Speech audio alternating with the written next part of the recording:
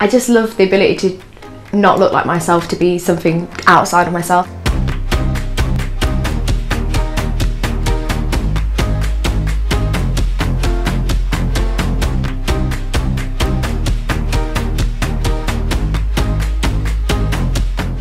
So today I'm going to be doing a look inspired by a butterfly. So I'm going to be body painting my chest, and I'm going to start off with yellow and then I'm going to fade my blue into it, and that'll give us like a really nice green transition.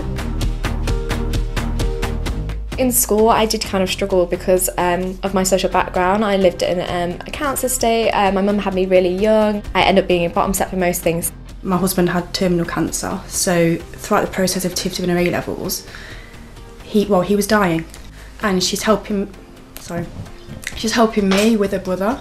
When she left, she got the highest grades, so she's a fighter. I used to run down and my mum would look at me like, oh wow, beautiful sweetie, but I think she's probably thinking, is that my lipstick and why are you dressed as a skull?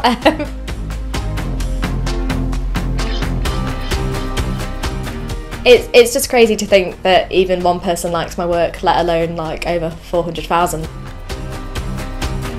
As someone who like doubts myself a lot, to be able to have that confidence I wouldn't have outside of looking like, I don't know, like a butterfly or when I transform into the Grinch, I think that's something that's really cool.